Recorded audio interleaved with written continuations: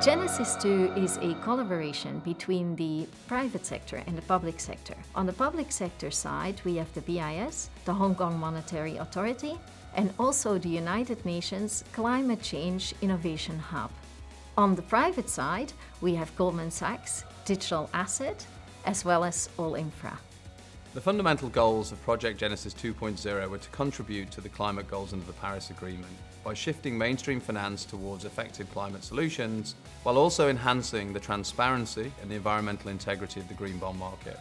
The proposed solution put forward by our consortium leverages blockchain technology, smart contracts, and IoT devices to effectively track mitigation outcome data in real time and provide that core transparency. This has the potential to change the fundamentals of the carbon finance market, which is hugely powerful, which presently rewards the ex-post carbon abatement into an ex-ante enabler in the form of additional benefit for the green bond issuer in an integrated green bond and carbon market. All Infra was very excited to be involved in Genesis 2.0 because we've always believed that technology can be used to optimise the climate markets, from improving efficiency to increasing transparency and reliability.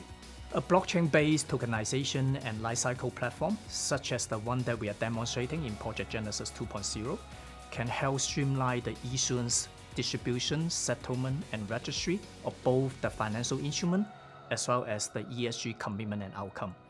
Blockchain technology and other technologies like IoT can play a key role in the climate space.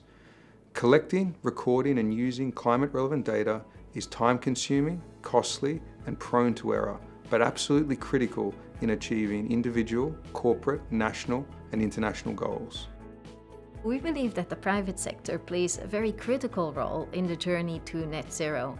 Specifically, investment banks have always brought together capital, so issuers and investors, and the same applies to green finance.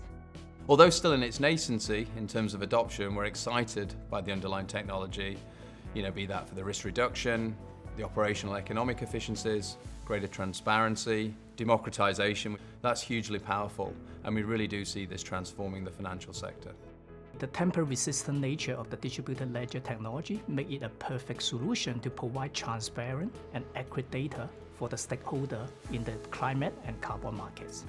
When we think about the continued evolution of blockchain and the application, the use cases are really endless.